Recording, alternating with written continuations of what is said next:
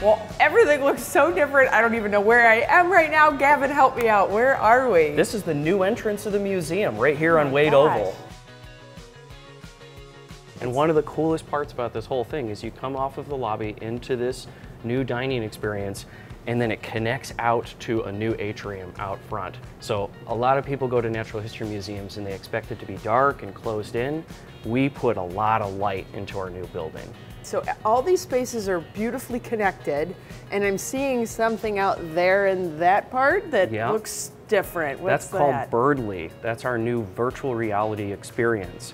And it's not just virtual reality putting goggles on, it's putting goggles on and getting onto a flight simulator. Oh, can we do that? You can definitely do that. All right, we're coming at you. Okay.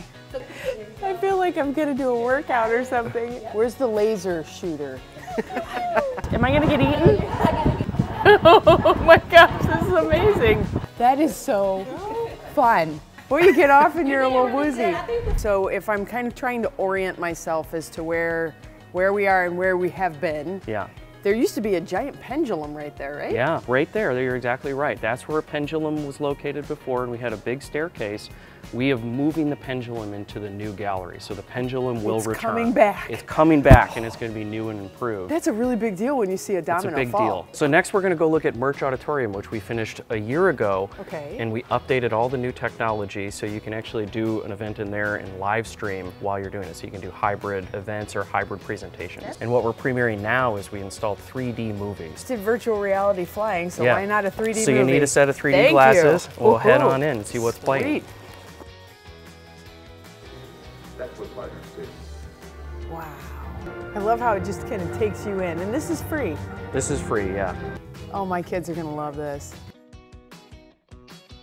So this is the Jack, Joseph, and Morton Mandel community space. This is gorgeous. So this is our new education wing, which is really great because buses will pull up right out front. The kids will unload and come right down the stairs into here. This is the starting point for a lot of the classes. Yeah. Think of how many kids are being inspired just by visiting. Yeah, thousands. It's so cool. Well, they can start very little. They start very little. This is a very popular spot with the littles and my family when my girls. This was it. This was where we came. So this is the new Smead Discovery Center presented by PNC Bank. So this is brand new. It used to be located in a very different place. Sure. We brought it right down here into this community space.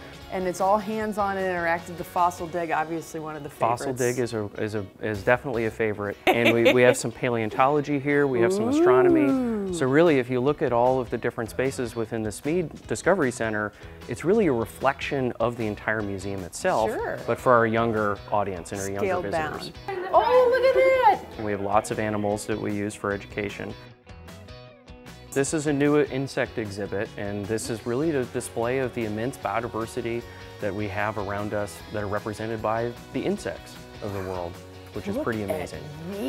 Can you imagine waking up and that thing is sitting on your nightstand looking at you sleep? That's a dream for me. This is actually one of the science lab classrooms, and they're made to look a lot more fun. There's some specimens in there. There's things that make kids feel like they're not at school anymore, but they're actually at a natural history museum. All this new technology, but still some old school, like familiar items. Absolutely. The Natural History Museum is about authenticity, right? Like people want to see objects, they want to see specimens, they want to see the real things.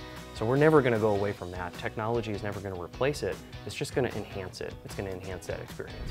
My favorite part about this whole thing is if you look close at the glass, these little dots? You'll see little dots, and this is bird-safe glass. Oh. So we really want to think about the safety of our birds in Wade Oval. Oh, look at this. This is beautiful. And this is the Corning Gallery. One of the things we're really excited about in this is it gives us the opportunity to display art. And if you think about natural history, early natural history really was documented through artistic endeavors. So paintings, illustrations. We have our Audubon back on display. That's the perfect example of art and natural history. And we also have on display our collection of Warhols. Where did these Warhols come from? Well, we have a fine arts collection here at the museum. I had no idea. We just don't get to display it all the time, and now we can. This is one of the greatest parts, is we can bring a lot of the material out that we haven't been able to before. So cool. So we had the planetarium closed for a period of time, but we get the opportunity to open it back up, and we're going to be unveiling a brand new show called Unfolding the Universe, which actually incorporates some of the brand new images from the James Webb Space Telescope. Wow, already. So, already. The current, this is current science is happening right now. So you'll be able to go in there. There's brand new seating.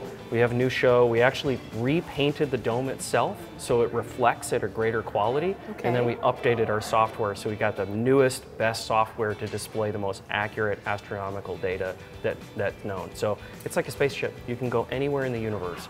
You can ask the astronomer in there doing the show, take me to the edge of the known universe, and they can do that. Oh, wow. That's incredible. I can't wait to come back.